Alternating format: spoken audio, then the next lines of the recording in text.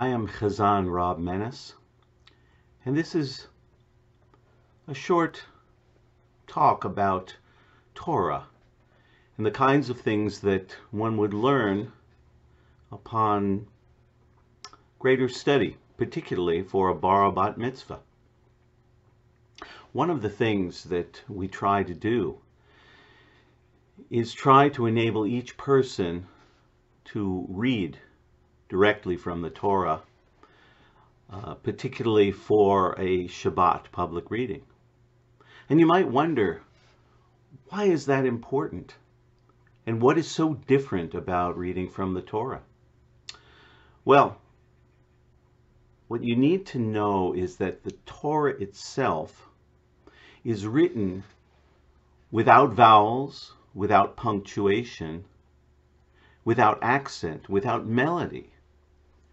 And so when we read from the Torah, we actually superimpose a midrash on it. And that midrash, the interpretation, is the one that the Masoretes created back in the 9th century. You see, anytime you sing a text, you actually put your interpretation on top of it. The question would be, what's the proper interpretation for the Torah? Well, the Masoretes spent quite a long time trying to figure out exactly what the right vowels are, what the right punctuation is, which words go together, and which words must be separated. And when we chant from the Torah, we try to present that interpretation of the text.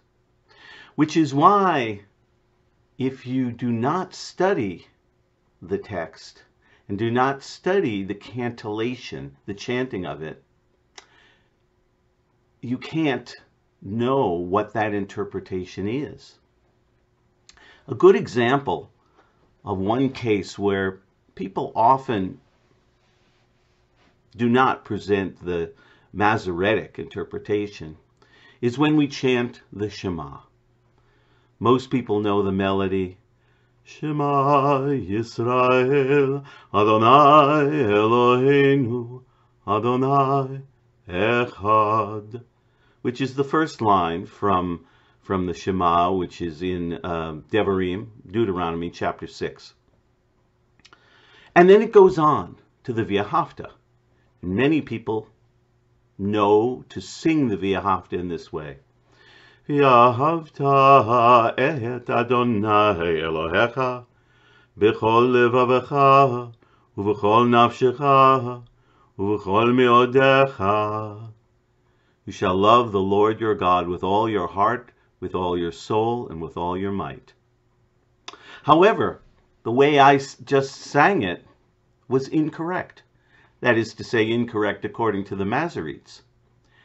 They had a different interpretation of it. And this is what's so interesting about the chanting.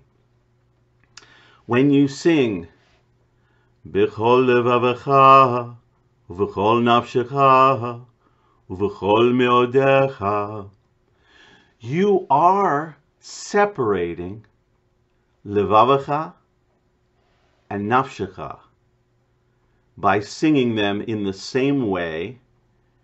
Those melodies are actually what we call disjunctive. They separate.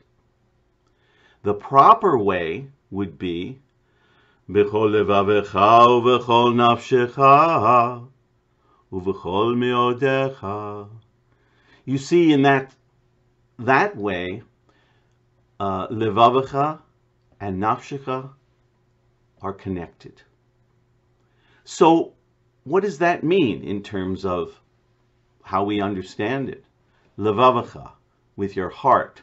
Nafshecha, with your soul. Are they separate or are they connected? The Masoretes saw it as being connected. And so the way in which we chant that, and that comes directly from Torah, the way in which we chant that actually confers meaning